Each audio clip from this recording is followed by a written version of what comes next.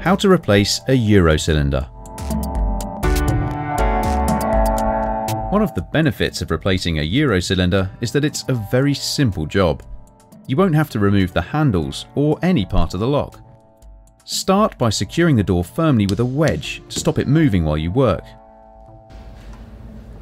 Then carefully remove the cover plate and undo the screw that holds the current cylinder in place. Make sure the door is unlocked so the cam is in the correct place. Then remove the whole cylinder from the door. You can use some WD-40 to loosen if you need.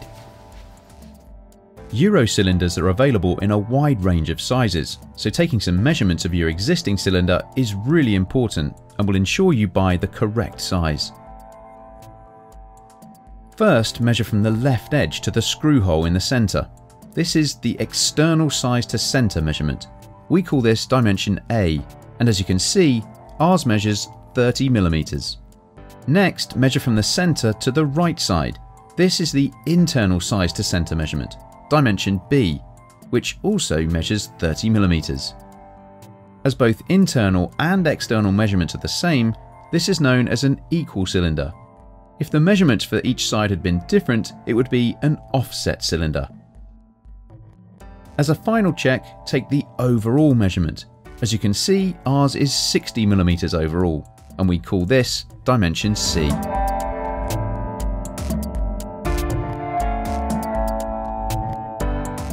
Our replacement cylinder will need to be a Euro double cylinder 3030.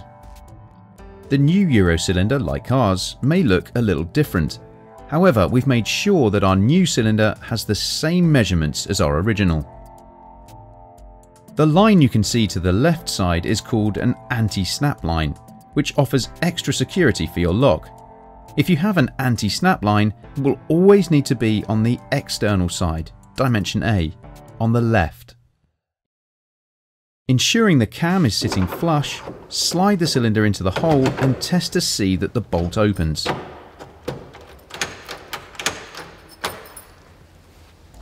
With everything working correctly, you can now replace the screw that holds the cylinder in place, followed by the cover plate.